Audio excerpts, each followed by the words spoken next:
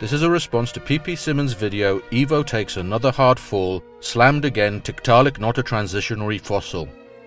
Well, Carl, just when I thought you'd given up on smearing science with the vile filth that's continually being disgorged by that pasty organ that passes for your brain, you've surprised me by puking up 2 fine new examples of creationist mental manure in short succession. I dealt with your somewhat unconventional ideas regarding the nature of science in Holy Hallucinations 26, but it appears that I was a little too gentle with you on that occasion because you seem to have been able to sit down a lot earlier than I expected to produce this new video, in which you offer us your profound insights into the paleontological significance of Tiktaalik. As luck would have it, Carl, I recently finished reading You're in a Fish by Neil Shubin, the co-discoverer of this particular fossil. This quite stunning coincidence almost had me thinking that it had been deliberately orchestrated by some kind of omniscient and omnipotent yet empirically elusive celestial agency. So if that does happen to be the case, Carl, I can only assume that you've been a naughty, naughty boy, and that the said agency brought about this state of affairs to afford me the opportunity to ram Professor Shubin's book roughly up your arse. Sideways. So let's get on to the matter in hand and take a look at what you had to say, and while we watch the first clip, Carl, might I suggest you drop your strides, bend over and get ready to take your divine punishment like a man. According to an intriguing article from Creation Ministries International, tracts of footprints found in a quarry in Poland have turned the evolutionary world upside down. For years, there has been a neat evolutionary story, CMI says, about how fish evolved 4 legs and came out of the ocean onto the land. The first thing I did after I saw your video, Carl, was something that appears to be anathema to you, and that's a little research. It appears that you've based your latest 3-minute and 49-second offering of digital diarrhea solely on a single article by a gentleman named Walker. While superficially it seems that Dr. Wanker's PhD in mechanical engineering doesn't really qualify him as an authority in the areas of paleontology and evolutionary biology, it turns out that he does hold a bachelor's in earth science. This means that Dr. Wanker can't claim ignorance as an excuse, and so, having suffered through reading his article, I can only conclude that he's either the dumbest fuck to ever earn a degree, or the biggest liar to emerge from the creationist camp since Kent Hovind pulled out his biro and started filling in his first tax return. In either case, of course, this didn't stop you from wolfing down this festering intellectual turd as if it were the last donut at a cops convention, and then spewing it back up all over YouTube in your own inimitable style. And as for the neat evolutionary story with regard to the origins of tetrapods, I presume that this is the same story that is part of perhaps the most empirically supported theoretical edifice in all of science and the cornerstone of modern biology. You know, the same theory that you and your fellow lying fuckers disparage at every opportunity because it not only demonstrates that your cherished fables are based in imagination and not fact, but also because it interferes with your ability to cling to the notion that humans are somehow better than animals, despite your own behavior doing nothing other than demonstrate that your own place in nature is somewhere between a tapeworm and a pubic louse. So we'll get back to those Polish footprints later, but for now let's get on and see why you and Dr. Wanker have a problem with physical evidence in general and Tiktaalik specifically. Probably the most famous fossil in this sea-to-land icon of evolution is Tiktaalik rosé, a fish with fins that was claimed to have had features intermediate between fish and tetrapods. Creationists consistently rejected the evolutionary spin put on the fossil and showed that it had nothing to do with the alleged sea-to-land transition. Tiktaalik has been extensively studied by the world's most highly trained and respected paleontologists and anatomists, who have dedicated lifetimes to become leading experts in these fields. These experts have published their results in the world's most prestigious scientific journal, and their work has therefore been thoroughly vetted by passing the critical review of their peers. From this we know that Tiktaalik was an animal that was in the process of transitioning from an aquatic to a terrestrial lifestyle because it possessed some of the characteristics of fish, some of tetrapods, and some intermediate between the two. On the fish side it had webbed fins, scales and gills, while numerous skeletal features such as the combination of a humerus, tibia and fibula with radiating fish-like digits in the forelimbs, The size and placement of the spiracles or ear notches and the dimensions of the higher mandibula in the skull are clearly intermediate between their counterparts in fish and early tetrapods. On the tetrapod side, Tiktaalik had eyes placed atop a flat head, lungs, ribs, an articulating neck, and a pectoral girdle that wasn't attached to its head, features that are never found in fish but are common to most tetrapods. It's interesting then, Carl, that while pointing out that creationists rejected the evolutionary spin put on the fossil, you also claimed that this miserable collection of incompetent and dishonest buffoons showed that it had nothing to do with the sea-land transition. As far as I'm aware, creationists have done no such thing.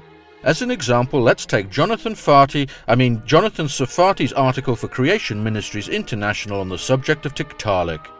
It seems he has a PhD in physical chemistry, which apparently eminently qualifies him to reject the essentially unanimous opinion of the world's paleontological community, but unfortunately all his article essentially amounts to is a series of outrageously dishonest quote mines and quite stupendously inaccurate representations of the mechanics of evolution and the nature of transitional forms.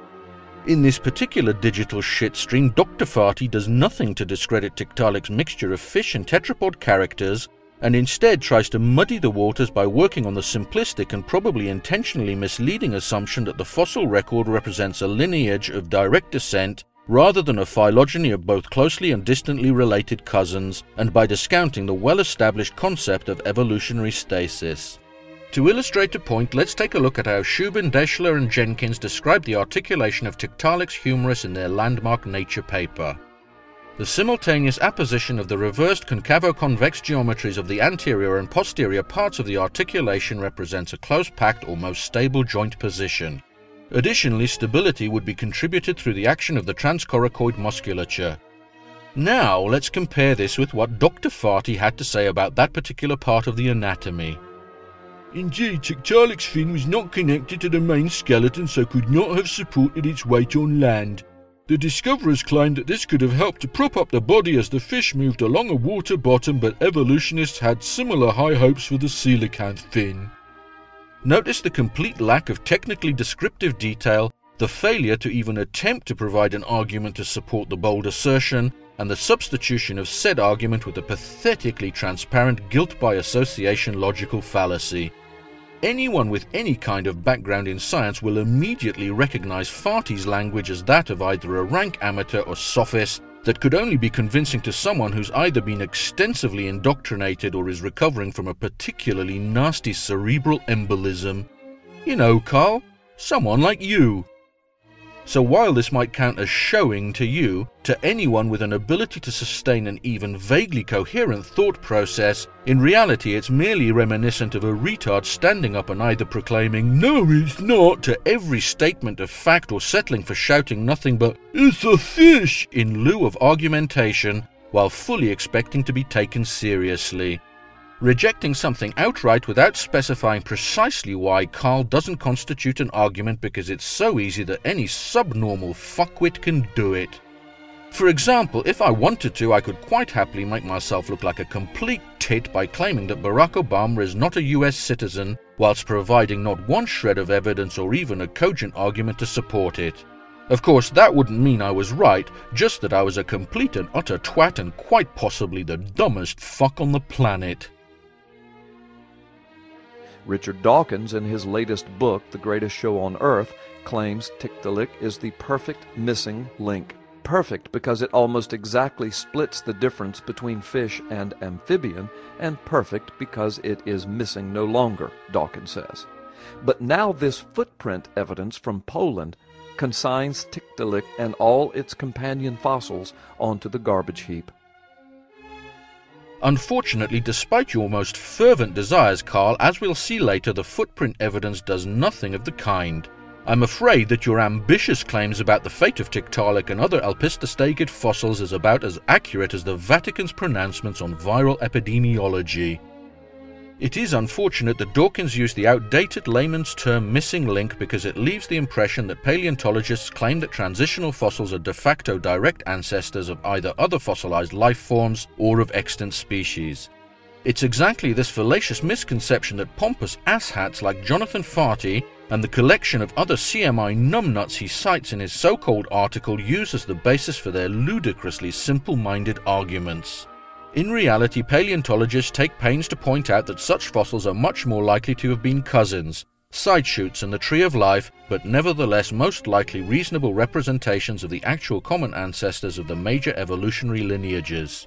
That's because the only way to be 100% certain of any given phylogeny is to watch and track every single birth along the lineage, and while this might be the only kind of evidence that the most delusional of creationists would accept, and even then quite frankly I'm not convinced they would, anyone even vaguely in tune with the concept of reality will realize that that's not going to happen.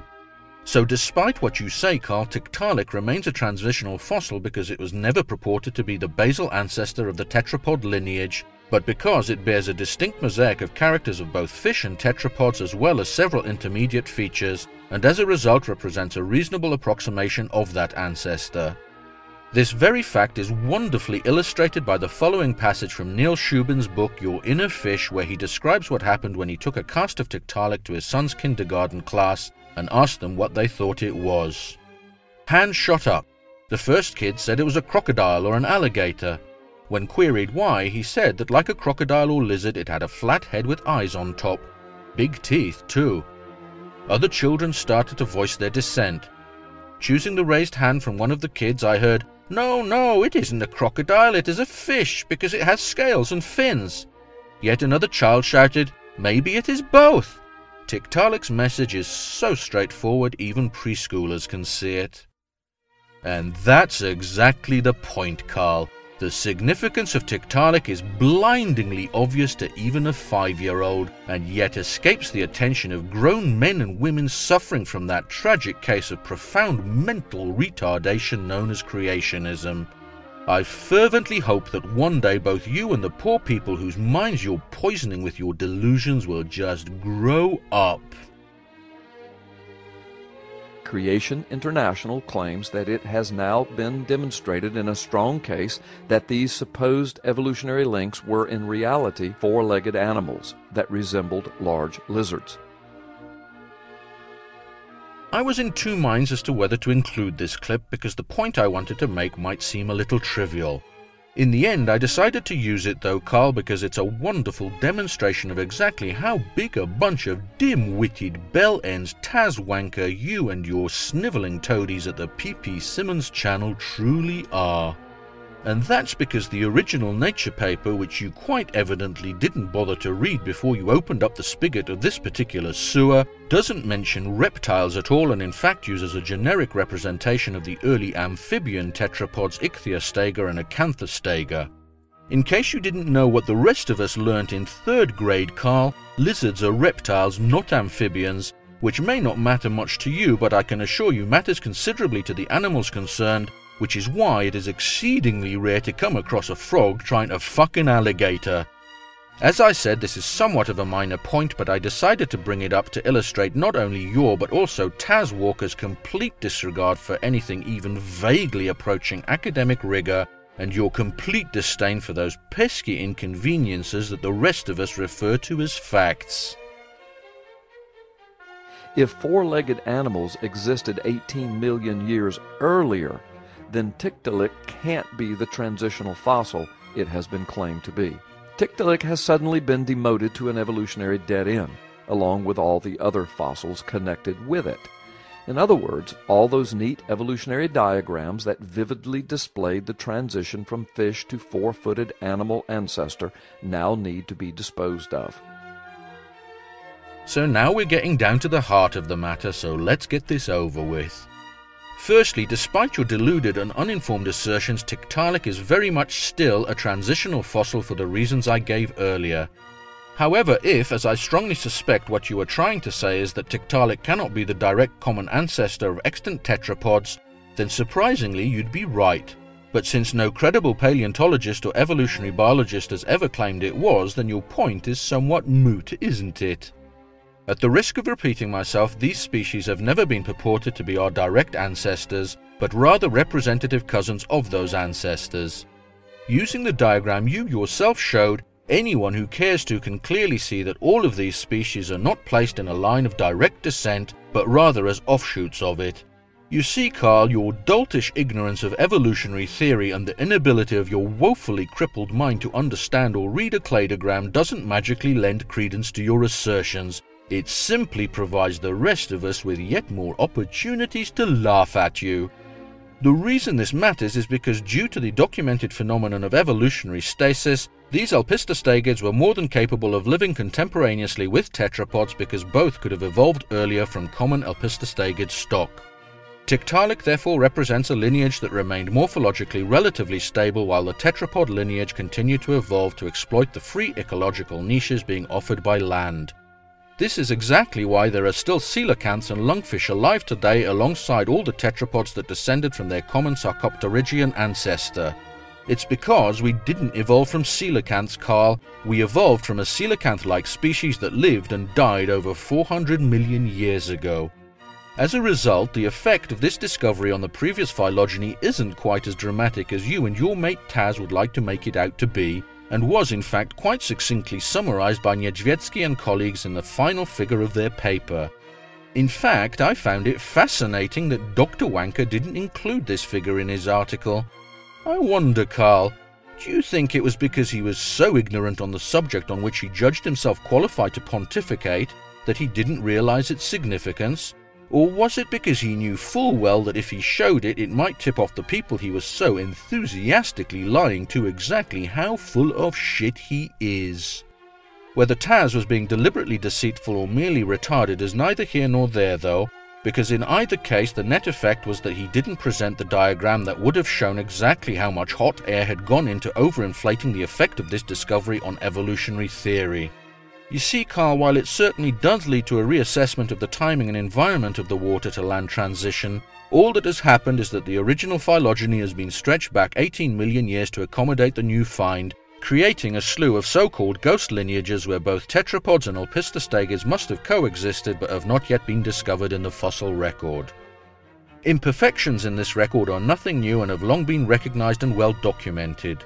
For example, Romer's Gap originally ran from 360 to 345 million years ago, a critical period in early tetrapod evolution, and while recent discoveries have closed it somewhat, it still remains a poor source of information for this period of life's history.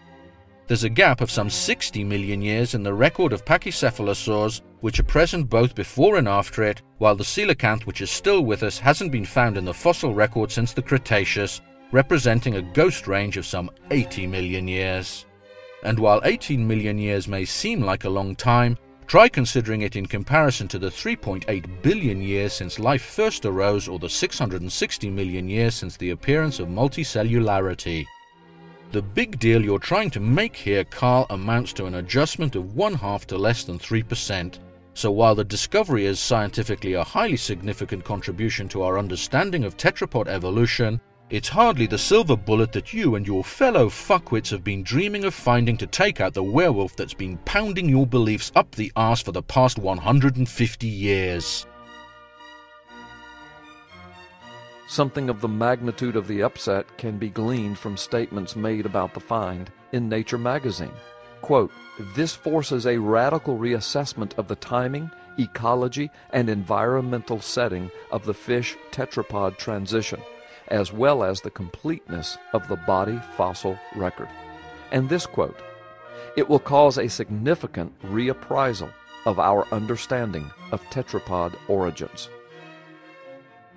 You may not have noticed this, Carl, but neither of these statements or the other tactical quote mines in Taz Wanker's article say anything to the effect of, "This discovery seriously undermines the entire basis of evolutionary theory and thus forces us to consider alternative hypotheses with regards to the generation of biological diversity, particularly those concocted millennia ago by ignorant bloodthirsty desert goat fuckers."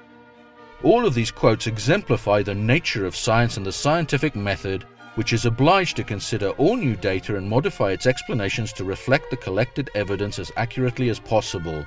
Of course this new evidence will result in the reformulation of current phylogenies, a reassessment of the timing of the colonization of land, and because the tracks were discovered in what used to be a marine environment, a revision of the hypothesis that the transition might have occurred in rivers.